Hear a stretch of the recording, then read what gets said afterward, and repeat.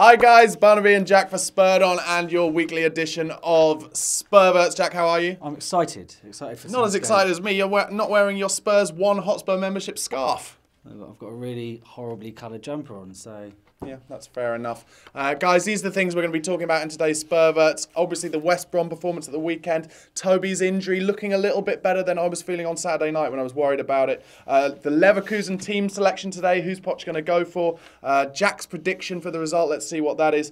Marcus Edwards flew out there and trained with the first team. Will he get a place on the bench? And this weekend's forthcoming Bournemouth game away. Can we recreate that 5-1 feeling? But let's get started with West Brom. Jack, you were watching the game. 1-1 in the end.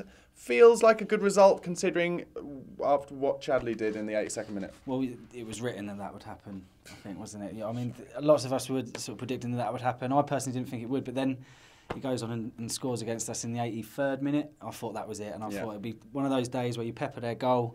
Their goalie turns up, which always seems to happen against us. Goalies just love having a good game against us. Ben Foster always plays well against us, except for that year where he was in goal when Robbo scored against him, Paul Robinson. Yeah. But no, it was a tremendous, goalkeeping background myself. The save, especially from Eriksson, was the one for me. Unbelievable, tiniest little fingertip down to his right. Sometimes you just got to say fair play. Just like Tim Krul against us for Newcastle a few years ago. At least we didn't lose the game at the weekend. Whereas games in the past, we would have lost that game. And the spirit to go on and for Dele Alli to go and get that goal, which I think was a good finish as well. Amazing finish. Just to poke it into the side netting.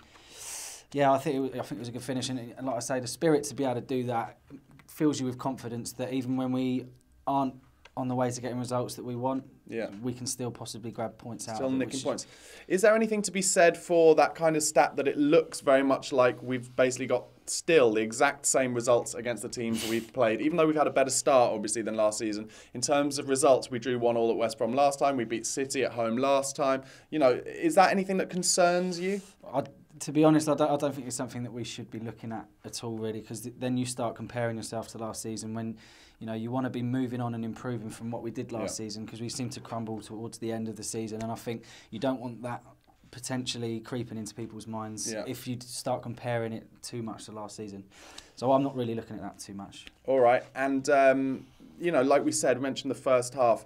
Played some terrific football. I want to talk a bit about Vincent Janssen because he's getting some stick for not scoring goals, but his play with his back to goal was top notch, I thought. Yeah, well, this is something that we've been speaking about sort of back off camera, and although he does do that really well, we're comparing him to players sort of like Van Nistelrooy, and he's been dubbed the next Van Nistelrooy, but Van Nistelrooy scored goals.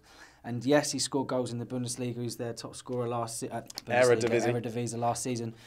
And he was one of their best players, but you do need to start scoring those goals if you're going to be compared to people like him. But he's not missing chances, no, he's is he, not, really? But he's not scoring goals, and that's what people's problem is. And I do see that people are going to get a bit annoyed about that, and it has been a while. He's only scored 1 goal for Spurs against Gillingham in the League Cup. So he does need to get that goal, but then once he does get that goal, you'd hope that he starts banging them in. Yeah, because it's a confidence thing, isn't it? Not just in terms of, like you said, he's not really missing chance, but confidence to be in the right place at the right time. It kind of happens instinctively, doesn't it? The other thing, moving on to the second thing, obviously, it looked like a bad one for Toby Alderweireld, which I think it's fair to say, at the beginning of the season, or in articles I've read as well, you say, who could Spurs not live without? And people would say, well, they can't live without Harry Kane. Well, we've lived without Harry Kane. Or they couldn't live without Moussa Dembele. Well, we're living without Moussa Dembele, though he's coming back to fitness. Could we live without Eric Dyer? Well, we found a way because he had a little hamstring as well. Toby, for me, is the one where if it had been bad and on Saturday night it looked bad, we would be struggling, don't you think? Well, I think him and Hugo as well, if you're without those two players for too long, then I do think, you might start to see a few problems creeping in. But luckily, the injury's not as bad as we first thought. I mean, when he went down and then got back up and then went back down again, I was thinking, Christ, this is actually serious here. But luckily, it's just bruising, isn't it? So I'm really happy. And the fact that Poch said that he would miss this game fills you with confidence that, I'm reading as well that he'll be back in training hopefully next week. So I'll miss Bournemouth as well, do you think? Yeah, well, Bournemouth, apparently they'll both be back by Leicester. So we'll miss Bournemouth and the game against Liverpool. Oh, in the Cup. But I'm not sure he would have played in that anyway, to be honest. That is a good... The Liverpool Cup game, I think, is Carter, Vickers and Wimmer, quite possibly. Okay, well, that brings us nicely into tonight's game as well. Our third Champions League game. We're sitting in second place in the group with 3 points from 2 games. Obviously, lost at home to Monaco at Wembley and won at CSKA. I've been watching some of Leverkusen's previous games this season. They're 10th in the Bundesliga at the moment. Haven't had a great start, but they did beat Dortmund 2-0 at home. We've now got them away and then home in the Champions League. They've got Chicharito up front. They've got some good players. What team selection do you think Pochettino will go for tonight? Any real surprise? We've mentioned before in match preview battles for the Premier League, got a big squad now, so it's hard to really work it out. But he rested, for instance, Danny Rose at the weekend, didn't he? So you think he'll go, really strong tonight, as strong as he can? Will Dembele and Dyer play, for instance? I'm thinking that him bringing Dyer on at centre-back at the weekend, obviously he didn't have Wimmer. Wimmer's not played too many... Well, he hasn't played a game this season, has he? So I'm thinking that he probably will start Dyer at the back. Is that a kick in the teeth for Wimmer, Well, do you think? It is, yeah, but then you can't just throw him into a Champions League away game. A team as good as... Leverkusen haven't started brilliantly, but they're in the Champions League for a reason. So you can't just throw Wimmer in. I think Dyer will probably start. I think he'll rotate the fullbacks. Really? I think Trippier will start, and obviously Davis started at the weekend, so I think Rose was being rested for this very reason. And Sonny's probably going to start up top. Yeah, false 9, Sonny. Yeah. And then you think Ericsson, Ali, Lamella behind, and then will Dembele come into central midfield, do you think? I think so, yeah.